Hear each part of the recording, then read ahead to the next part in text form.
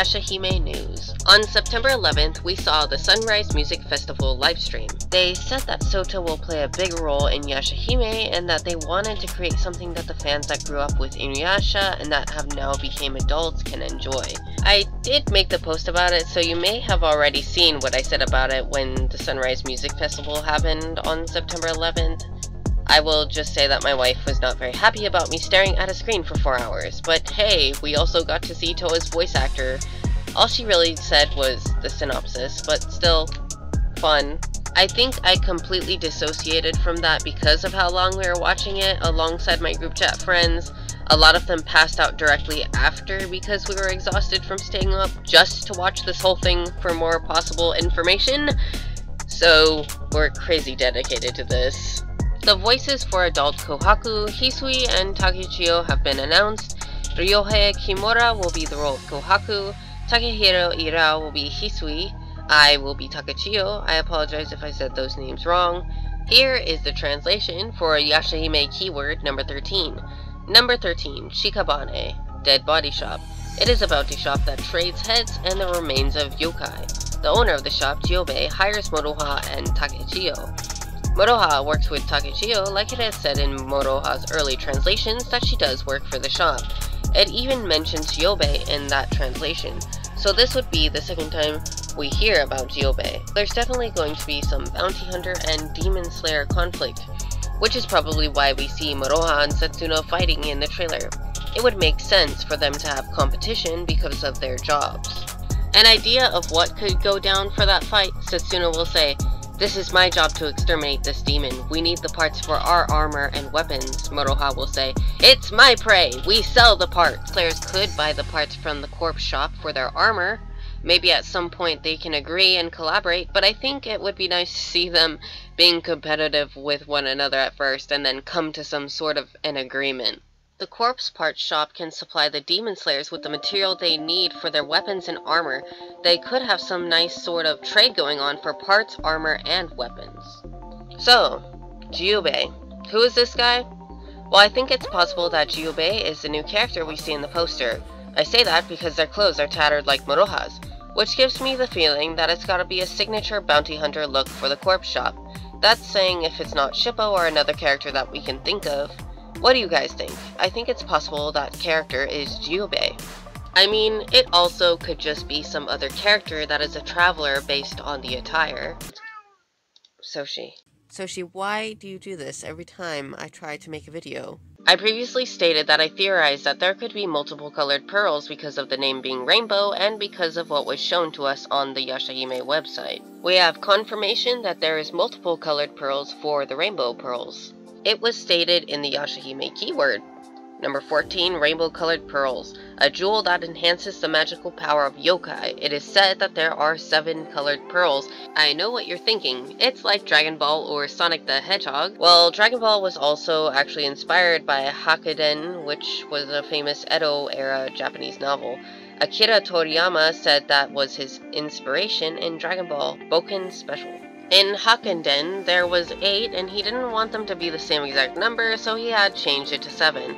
If you look at the image, they all sparkle the same as Setsuno's eye does from the trailer. The Shikon jewel sparkles in the same way, as these clearly look a lot like the Shikon jewel as well.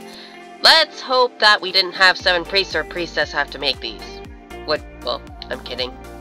I previously talked about how Moroha also has a red pearl on or in her shell, and that it could hold memories, or someone is trapped there such as Inuyasha, Kagome, or any of the others, as we know that pearls have to do with memories and portals. However, it's unknown if certain abilities are only exclusive to certain colored pearls, and it's something that I'm looking forward to finding out about. So, we can also take that possibility into consideration that the different colored pearls may do different things as well. Now we can speculate more on all of the colors that could be related to the characters. We know that there are 7 colored pearls based on the Yashahime keyword, but on the site there's also an 8th one that is a black pearl. If we want to see about linking these pearls with the characters, we can base the pearls on color palette and also speculate by using the Inuyasha Cafe pictures. Though some of them are different colored, we can still use this as our map. Inuyasha Cafe was created to celebrate and promote Yashahime. so we can use this as a possible idea for speculation on what the colors could represent. I'll put Moroku in between Sango and Shippo, as his colors are in the middle. However, it's more likely that Moroku would be tied with Sango, as we can also speculate if two characters can relate to one pearl as well. We can swap some of these around based on the various artworks or even the character color palettes, such as Inuyasha's red, Kagome wore green for a lot of the time, Sango wears pink in her Demon Slayer armor, Hirara for yellow, Shippo as blue, Moroku as purple, maybe Sesshomaru in the middle. I think it's also a good idea to use the final act's opening as reference as well. Inuyasha would be green, Kagome would be red, Moroku would be yellow, Sango would be blue, and Shippo would be pink. Any of these could be right or wrong. Now, what's interesting is that the official Yashahime website still has an unclickable pearl. It also reminds me like how Setsuna is missing her memories. Gotta wait on that update for us. We can even speculate using the first Yashahime poster. Since Moroha has a red pearl, she's represented by red, that Setsuna is represented by purple, and Toa would be blue. The thing is, the pearl that is currently still unclickable on the website may be the purple or pink pearl. If it's supposed to be purple, which would be like Setsuna's color palette suggests on the first Yashahime poster, though it could just be a pink pearl.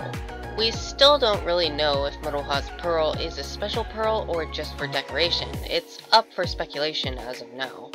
Of course, these character colors may have nothing to do with the pearls, but I will say that it's ironic that Moroha does have a red pearl. Inuyasha's color palette being red does match the Inuyasha Cafe art, and well, he is most known for wearing the red robe of the Fire Rat, while Moroha's color palette on the poster is also red. We can also speculate that each pearl may simply be a fraction of memories that are missing. These memories may be related to the characters or unrelated to the characters. There's a chance that these pearls could be the other characters' memories besides Setsuna. Could these pearls even hold their souls? More hidden places in these pearls? We do know that Setsuna needs a rainbow pearl to recover her memories. It could be that she just needs one or multiple, as each could represent a fraction of her memory. We're getting closer to the air date. Let the anxiety continue. Or you could be excited. Or both. Hosenki's son said it would take him 100 years to create a black pearl. It could be that Hosenki himself made these, unless these are newly made experimental pearls that his son made. I wonder how old these actually could be. Hosenki's son did say that his father used all of the pearls before he had passed away, but you never know if there's some secrets none of them knew about. It's possible Jaken's staff could help them find these pearls besides just the black one. The black pearl being the 8th hidden pearl that could lead us to Inuyasha or of course the Inu no Teisho's grave. It could be that these pearls were not made by either Hosenki or his son. There's always the possibility of these being made by another oyster demon, as there could be others that we don't know about. Their origins are such a mystery, and I can't wait to find out what their history is. I'm guessing the pearl in the middle will be called the white or gray pearl. I'm just saying this based on the website because it shows the darkest colored pearl at the bottom, which we can assume is the black pearl, unless they decide to call this middle pearl a black pearl as well.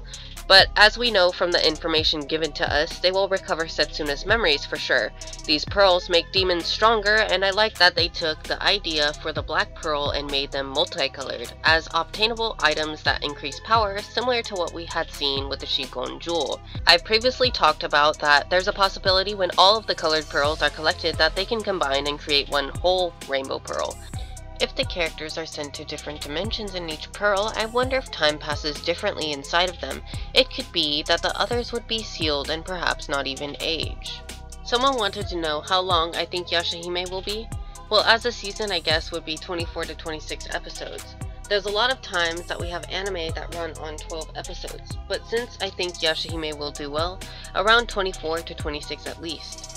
I also don't think that they will reveal who the mother is of Toa and Setsuna right away. I think it will be revealed later on, as they want to keep our attention on watching the series. I think it will be very quick for them to finish Yashahime in one season, especially with the idea of collecting 7 pearls. So I think that they should do more than one season. Here's to hoping that it will be more than one season, but I still will be content with one season that wraps it up well, because this is an Inuyasha sequel we're talking about. It is a big deal to me. I know it's a big deal to a lot of people. What do you guys think? Are you guys excited or what? October 3rd is coming up fast. He's sweet. He's sweet. Shamona. Moroha. Moroha. Muddle hee hee! Y'all still going to hell.